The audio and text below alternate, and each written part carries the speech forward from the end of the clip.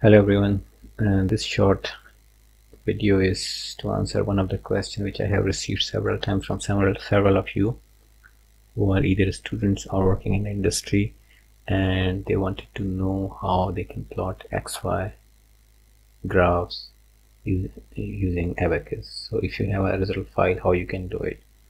So I already have opened my ABAQUS CAE here, and I have opened my result file, which is a .odb file in this case.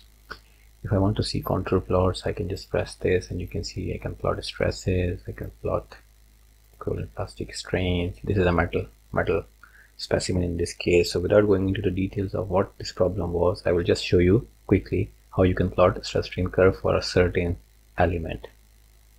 So first thing you need to do is you need to extract data for that specific element. So I'm going to zoom in, and let's say I want to plot somewhere here. How does the stress strain response of this element is? So I'm just going to go to the tool. There are many different ways of doing it. You can do it through this way. You can use these buttons here as well. I prefer this way because this for last 15-20 years I have been using it. These menus are very much the same. These buttons keep on flipping and switching, so it's easier. So I go to XY data here, and it's going somewhere else. So here it is. I will say create ODB file, and then I'll say continue. Okay, so I'll just close it for the time being, and now I can select in this window what values I can really want to plot. If you are plotting stresses and strains, generally they are computed at integration points, so it's preferable to do that. You can also interpolate or extrapolate based on wherever you require. You can do it at centroids, at nodes, at specific nodes for the whole element. So it can do all these kind of interpolations and extrapolations for you. By it I mean ABAQUS CAE. So I'm going to go with the default one, which is the integration point, and I will say, let's say in my case my coordinate system says that I pulled it in Y direction. So I'm looking for the stresses and strains in Y direction, which is direction 2 in ABAQUS terminology. One is X always, and I do the same for this. So you can also plot equivalent stress or phone measure stress with equivalent strain and so on. So I have these two relevant variables which I want to plot, and then I will select the element type. So I will just say edit, and then I can go and select any element which I want. So I can go and select this one. I can select multiple elements by just pressing the shift and keep it pressed, and I can do multiple selections as well, you can see. So I'm going to select one for simplicity in this case. I have done that, and then I will say save. So now ABAQUS has saved my XY data in. If I go to the manager, I can see it with this and this. However, if I plot these, then you will see that these are the plots, which looks very odd because the displacements are different. But in any case, so what you can see here is your stresses and strains are a function of time. So if I go back, and if I can increase the fonts and everything, so I can just play around with this. I can just say increase the font to a visible font size, and I can do the same for access, and then I can say okay 24. I'm just selecting something, so you see I can see what is happening there. I can do the same for this just to make it more visible, and I can do the same for the title. I'm just going for the default one for the time being.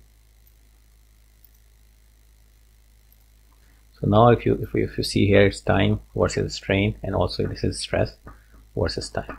What I want is I want stress versus strain. So what I will do, I will just combine these two together. So I will say create, and I will say operate on XY data, and then I will say continue. Once I have done that, I will just go to an option which is called combine here, which is here. So I'll click on this, so you will see combine here. Now it's asked you to select two variables X and Y. So in this case, my stresses or strains can be negative depending on the direction, and also if they are compressive or tension. So I will use an absolute value. So I will say absolute, and I will say strain, which is my X quantity, and then I will say absolute value of stress, which is my y-axis quantity or vertical axis quantity, and then I will say save. So if everything is okay, I can just say S22 versus LE22 or vice versa, LE22 versus X22, whatever you're doing. And now it has saved it as SE22 this. So now what I do, I'll just go and select this and I will plot. And you can see this is how my stress strain curve looks like. In this case, it's a complicated damage model. Again, I'm not going into the details of that, but this is how my stress strain looks like. Now I want to create or make it more presentable. So as I told you, you can just increase the font sizes, you can increase the tick marks, you can play around with this, and you can achieve whatever you want out of this. So this is stress, it looks okay, decent size. So I'll do the same with axis numbers, and I can make it 24. It looks okay. I'll do the same for this, 24, and I can do the same for the title. Maybe I will increase it to 36 or something. So once you have done that, you can play around with this. You can also change, for example, if you want something for this XY thing to have, let's say you want to have like markers or something, so you go to options, you can go to XY options, curves, and then you can play around with the curve option. So oops, went somewhere else. So I'll try again. XY options, curves, okay, and then I can basically say I need a marker there. So if I press this, sorry, I will select this one here and this, and then you can see you can unpill, and then you can change the colors, you can change the color of the line or whatever you want. Once you have done that, the next step is how you're going to take it to PowerPoint or Word document. So you just go to print, file, you go say print. This is one of the easiest options. You can use different snippet tools as well, and then say file, and maybe a PNG file with reduce to this or whatever, and then you can see where it is start copying, and then you can name the file, let's say S22 versus LE22,